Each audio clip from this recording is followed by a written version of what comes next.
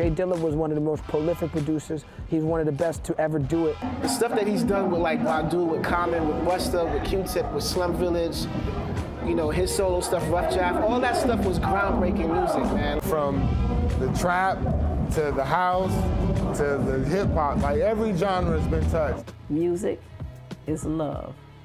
Ain't nothing real but love. This was done the week after his passing, and the artists here are a collaboration. James Poyser, Questlove, Erykah Badu. Her signature is the hearts. Opening this door great. of... Well, this ain't even all of them. This is... They don't need to know that.